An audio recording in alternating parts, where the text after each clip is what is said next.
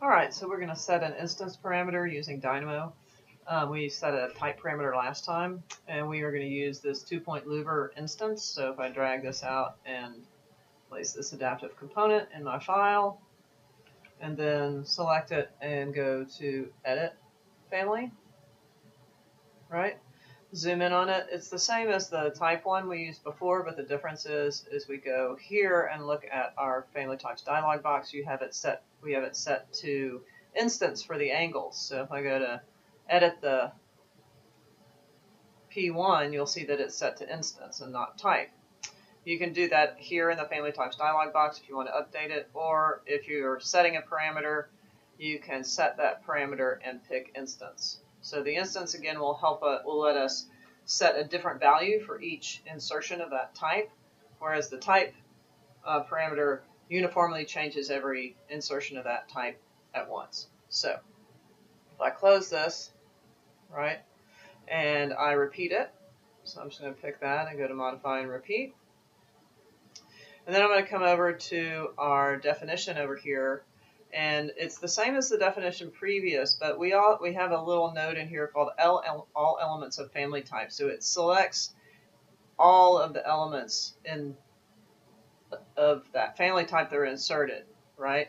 So you can see that right now we're set to 2-point louver, and then what that's going to do is it's going to come over and feed into the element set parameter by name, and we're going to change a number slider on the first one and change P1 and P2 uniformly, and then we're going to use a range to change them individually. So if I come in here and change this number slider right now to 40 and run it, you'll see it changes all of those to 40, right? Both of them.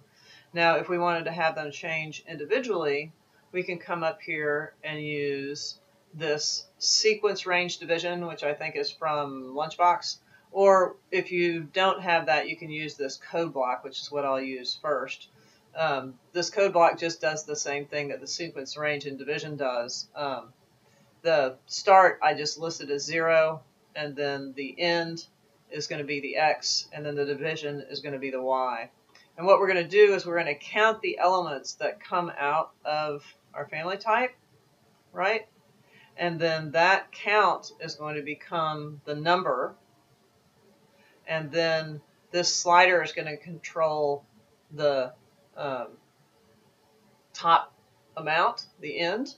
So if I run that, right, and I take a look, I'll have 25 that run from 0 to 88, right? And that's going to be our degrees. So for example, if I feed this now into the value for the angle, right, and run it, you'll see all of those will update to that angle, right? So it's running this code block series through there. So now if I change this slider down to 52, it'll now run it from 0 to 52, right? Instead of, or change it all the way down to 22 and run it, and it'll just, now you could do something as well, like if, let's say we change it up to, I don't know, 80, and then we reverse that list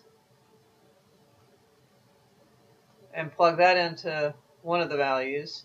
Now it'll twist those, right? So it'll twist it evenly from top to bottom as it goes across, right?